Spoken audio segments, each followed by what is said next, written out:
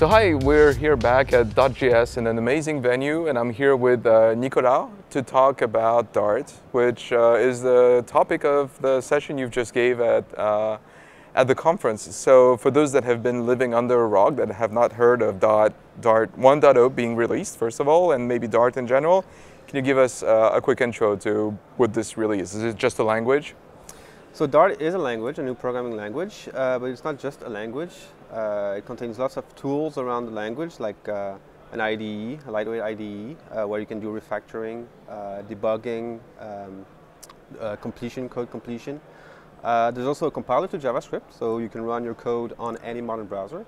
And we have what we call a VM, which is really an accelerator that will run your Dart code really fast in Chrome. So a new language, but that can compile to JavaScript. I suppose this is what most people will do today. Can you tell us about the differences between language that will be compiled to JavaScript in terms of workflow development and performance versus maybe using the VM as a native execution? What are the differences here?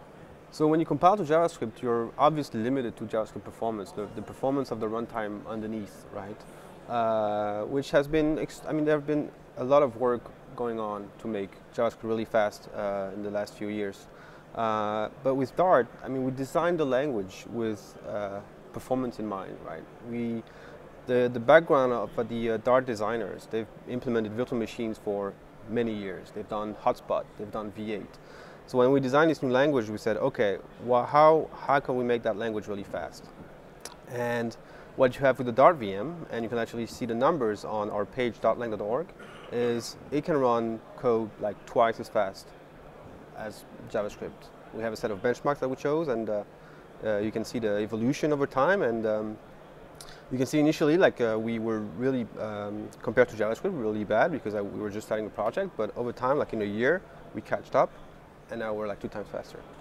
How about VM performance? Does that, you said it's an accelerator? Yep. How much improvement can we expect? That's the 2 times faster. The ones you can expect, you can see the trend on that graph, which is like, it's getting better and better every day, right? So it's hard to say a number, but a 2x, 3x performance improvement is something we can think of. Right, and the VM is something you can use today, at least when you develop, or if you control, the deployment environment. I think the work now is to get this into main Chrome, which it's not there today. Yes. Okay. It's not there today. There's a lot of technical things that need to be fixed in Chrome to get the Dart VM into the browser. We have a project called OldPan, which is basically a revamp of the memory management in our Blink engine in Chrome. And it will enable running 2 different languages, like JavaScript and Dart, inside the same browser. Okay. So can you talk about, I think the Angular team also is working with Dart, and how are they using their 2 technologies and what are they using it for?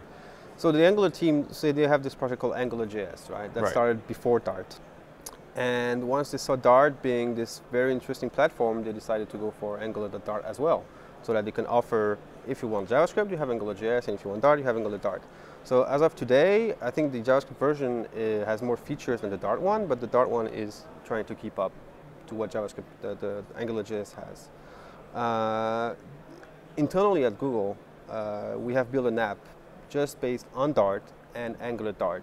That was a few weeks ago. We had someone from Google presenting how they use Dart and how they use Angular.Dart to build that. It was a sales application, and they were really amazed about how productive they were. Right. I heard things about an entire team being brought to develop a critical app, because this is about the ads division at Google. So, and they had no prior knowledge of neither Angular nor Dart, actually. Yeah, they had. I think their background was more about Java, so the app used to be in GWT. And they switched to Dart without knowing the language, or Angular.Dart without knowing the framework. And the number that they gave us is that it took them 6 months to build the app from scratch, dogfood it, and the dogfood went pretty smoothly, and they were able to just launch it. So awesome. Now pretty much everyone uses it. Great. So it's definitely used, at least internally at Google. So you didn't wait for a 1.1 version to talk about performance. I mean, it's really a feature from the beginning, and not even 1.0. It was, as you said, something you looked at when you designed the language. Tell me, maybe for dotJS, which is the compiler to JavaScript, which you've been heavily involved in, give me an example of what kind of optimization you're doing there that is really proving to be useful, performance-wise. So the nice thing about the Dart language is that it operates in a closed world environment.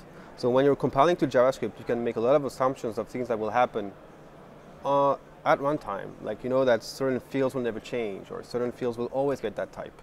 So you can do this kind of global optimizations that, for example, like tree shaking, type inferencing, all those nice, like standard compiler optimizations that JavaScript engines cannot do because they don't have this closed world assumption.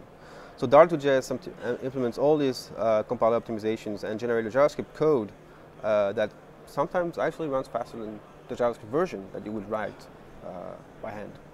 Okay, great. So how about the tooling? Is there anything you recommend? You mentioned an IDE. Web developers don't really like IDEs. I mean, the term, they have tools, but they don't call them IDEs. Do you force people to use an IDE before they can use Dart? No, we don't. Actually, I code in VI as well, because that's my work environment, my workflow. So you can code in VI, Emacs, whatever editor you like. We also have plugins that for different IDEs on the names I don't have right now. But I mean, you're not just forced to use that IDE. You don't have to use an IDE. You can actually also use the command line and run an analyzer that will analyze your source code and tell you where your errors could be.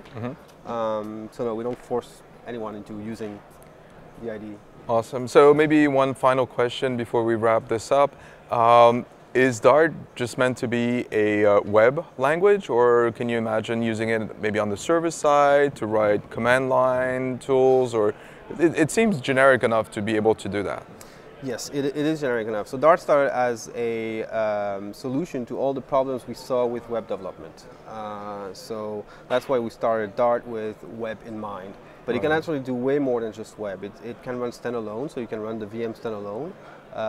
You can actually build a server. So if you know Node.js, that's really similar. You can build a server-side Dart code. We have I/O libraries that do files, sockets, HTTP. So yeah, it's pretty much ubiquitous. It can be run anywhere. Very good. Well, congratulations on the launch of Dart 1.0. Thank you. I hope it all goes well. Looking from the workshop that was done here at dotJS, it was completely packed, so there was definitely a lot of interest there. Blown away by the technology. Great. Let's hope we have a lot of other people interested in this. And with that, that's all the time we have for it. Thank you, Nicolas. My pleasure. And go and check it out, dartlang.org.